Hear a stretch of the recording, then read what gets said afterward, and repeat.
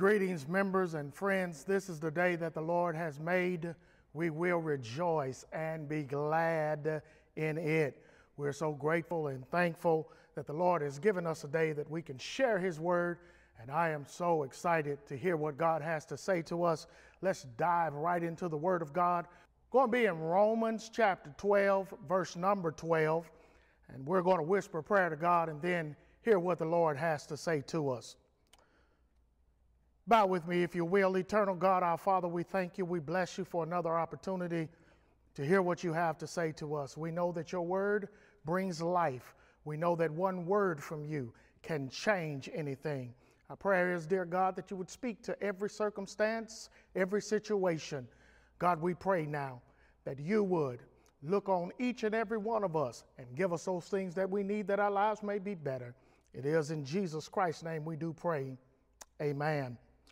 Look with me, if you will, at Romans chapter 12 and verse number 12, and it reads on this wise: rejoicing in hope, patient in tribulation, continuing instant in prayer.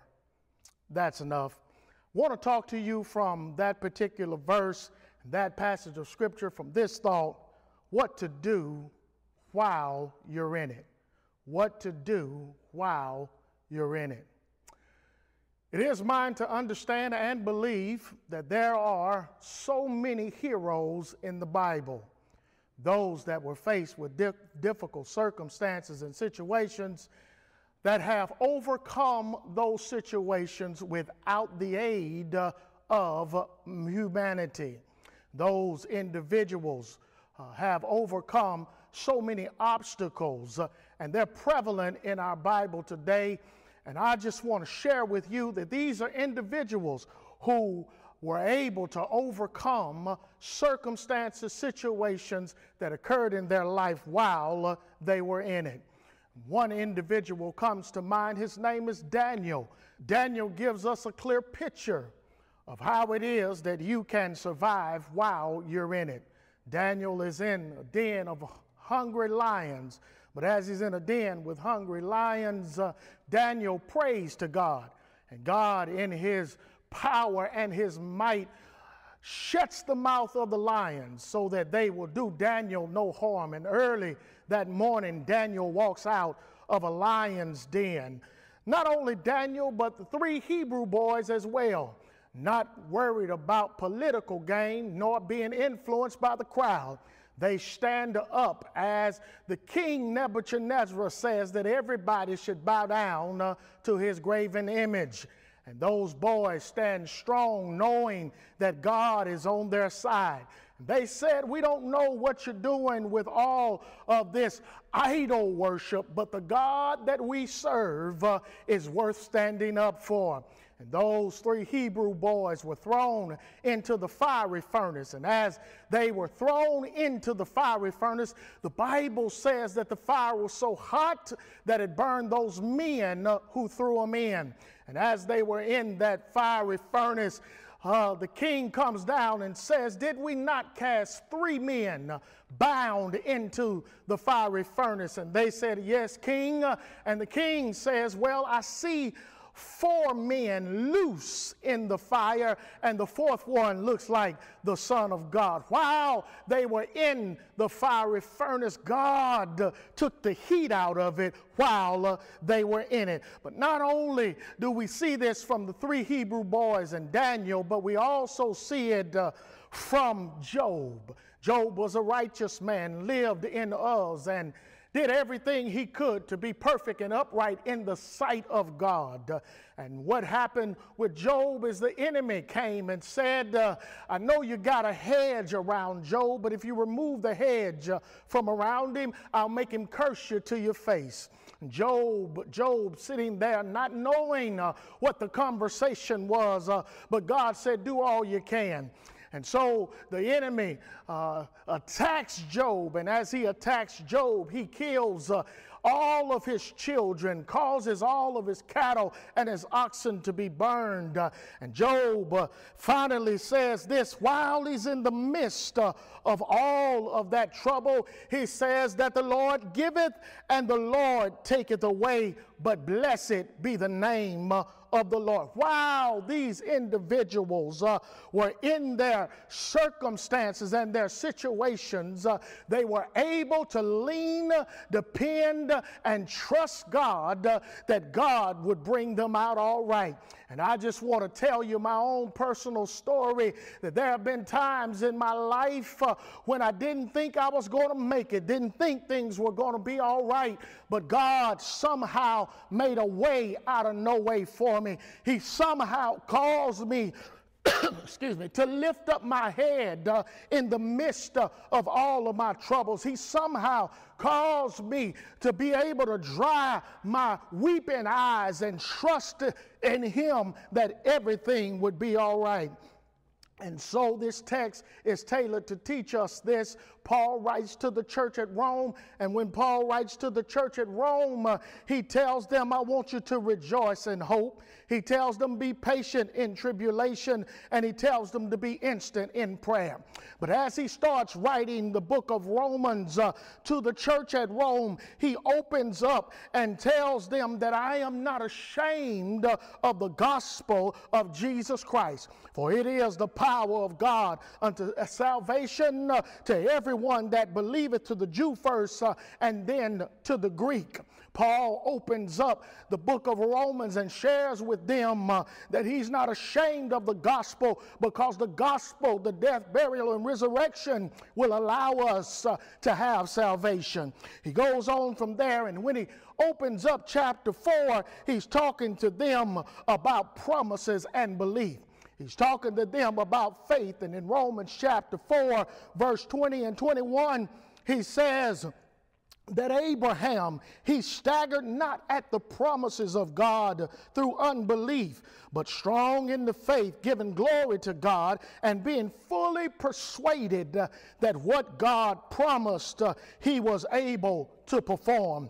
He shares with them that you've got to have faith in the promises of God. In chapter 1, he tells them you have to have faith in God in order to be saved. In chapter 4, he tells them that you got to have faith in the promises of God, that he promised to those who are saved. But then he goes into chapter 8, and I love chapter 8, one of my favorite chapters in the Bible. He says to them, Romans chapter 8, verse number 1, there is therefore now no condemnation to them who are in Christ Jesus. He begins to shape their mind and let them know that when you are in Christ Jesus, that you are a new creature, that old things have passed away and all things have become new. He lets them know in chapter 8 that they are heirs and joint heirs with Jesus Christ. He also lets them know that they have help. They have help. He says that the Spirit will give intercession for us, that we don't know what we should pray for, but the Spirit maketh intercession for us with groanings which cannot be uttered. And I just want to tell you, there's some things in my life that I didn't know what to pray, didn't know how to pray, but the Spirit knew exactly what I needed. And I may have somebody out there who can testify right here that God worked it out all right. I don't know how he did it, I don't know when he did it, but all I know is I came out on the other side and all was well. He also shares with them in chapter 8 of his book, he says to them that all things work together for the good of them that love God and to those that are called according to his purpose. Can I share this with you real quick? Put a pin right here and tell you, no matter what happens in your life, everything is going to work together for your good. Lift up your head, find strength, square your hips, put your shoulders back and walk into your future, because God is in control. Everything works together for the good of them that love God and to those that are called according to his purpose. He finally ends chapter 8, and when he finally ends chapter 8, he tells them this: for I am persuaded that neither death, nor life, nor angels, nor principalities, nor powers, nor things present, nor things to come, nor height, nor depth, nor any other creature shall be able to separate us from the love of God, which is in Christ Jesus our Lord. He says that I have known enough about God that there is nothing that's going to separate us from his love. Can I tell you something? No matter where you are, no matter what's going on, God loves you. No matter what's happening in your life, no matter how many tears you have to shed, God loves you. I want to tell you that no matter how many enemies you have, no matter what they're saying about you, God loves you. Can I tell you this? I need to share this with you, that no matter what you did and how long you did it, God loves you. He shares that with them and finally comes to our text in chapter 12. And in chapter 12, he tells them, in chapter 12, he wants them to know that they are to rejoice in hope. He tells them that they ought to be instant in prayer, and he tells them that they ought to be patient in tribulation. And I love this about our God. He tells them, first of all, if you're going to win it while you are in it, you must understand this. You have to have hope. He says, rejoice in hope. When he says rejoicing in hope, I did an etymological study on the word hope, and it actually means this in the Greek. It's LPs. It means to look forward with confidence to that which is good and beneficial. He says, I want you not to look at your circumstances, your surroundings, what you can see with your eye, but he says, I want you to have faith. I want you to have hope. I want you to be able to look at that is beneficial. That's what he says. He says, I want you to be able to have confidence, to look to that which is good and beneficial. Can I share with somebody real quickly? My situation may be bad, but I'm in good condition. My situation may be bad, but I'm in good condition. In other words, it may be bad around me, but in my spirit, I know that God will bring me out all right. It may be happening to me. I may have a tear in my eye. I may not know what tomorrow holds, but I know who holds all of my tomorrows. He says, you've got to have hope. He says you got to be happy about something that is to come while you're sad about something that has come. He says no matter what comes your way, it may cause you to feel sad, to feel broken, but you still have hope. That you still know that there is a brighter day ahead. On up the road, far in a distance, we can see the light shining in the night. He says you've got to have hope. He says you got to have hope. But then he says something else to us. He says, be patient in tribulation. If you're going to win it while you're in it, you're going to be able to deal with it while you're in it. He says you got to be patient in tribulation. He says there are quick fixes, but in order for you to get what you need, you got to be patient in tribulation. I did etymological study again on the word patience, and it simply means this. It is hupomeno. It is the word in the Greek for patience. It means to continue to bear up despite difficulty and suffering. It means to endure, to bear up, to demonstrate endurance, to put up with. It means that no matter how rough it gets, I'm still going to stand and wait on God. It means that no matter what happens in my life, though he slay me, yet will I trust in him. It means that no matter how difficult my situation may be, I'm still going to trust in the name of the Lord. And I love this because Paul shares with them, you got to be patient. You got to hupomino. You got to continue to bear up despite difficulty and suffering. And I just want to tell you that yes, life can give you some stuff that'll weigh you down. But the last time I checked, Jesus says that he is a burden bearer and a heavy load carrier. So he means that whatever it is that you're trying to handle, you don't have to handle it on your own. Grandma used to say this: I took my burdens to the Lord and I left them there. And I want to tell somebody who's listening this morning, no matter what it is that's on your shoulders that's weighing you down, you have to learn how to take it off of your shoulders and put it in the hands of God. And the last time I checked, those hands are better than Allstate hands. Those hands can work every situation out all right. He says you have to be patient in tribulation. 2 Corinthians, Paul writes to the church at Corinth in chapter 4 and verse number 8, and he tells them we are troubled on every side. He says to them, yet not in distress. He says we are perplexed, but not in despair. Verse number 9, he says, persecuted but not forsaken, cast down but not destroyed. In short, what he's really saying to them is, no matter what life throws your way, with God on your side, you can handle it. He says it like this: if God be for you, he's more than the whole world against you. He says that if you're going to be able to win it while you're in it, if you're going to be able to survive it, he says, rejoice in hope. And then he says to them, be patient in tribulation. But lastly, he shares with them, and I'll close, he says, be instant in prayer. Says, be instant in prayer. And I'll just tell you, when I first read it, I thought it meant for you to just be able to pray just like that, to have something ready to talk to God about. But I did a little study on the word instant, and it is protaskio.